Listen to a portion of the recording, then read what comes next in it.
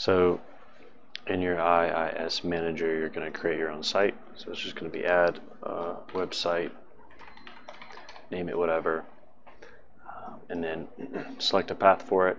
I just made a folder called sites, and then within that folder I'll name it the exact name of the site.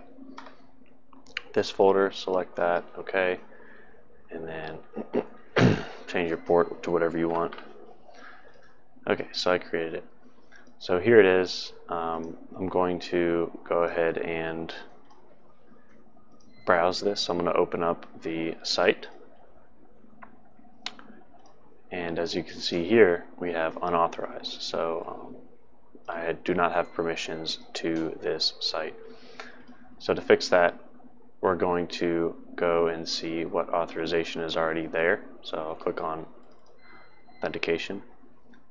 Anonymous authentication, we're going to go to edit and see what specific user is currently there. So iUser, and so that's what I'm going to give permissions in my folder to. So I'll go right here, right click, give access to specific people, type in iUser, add, and then I will give read and write permissions to that user, share.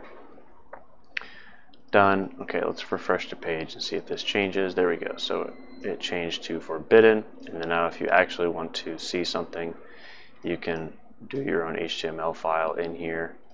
I'm just going to write one called index.html. Okay, enter, yes, and then as you can see here, the HTML file is now displayed and we did not configure it to anything, so it's going to be blank.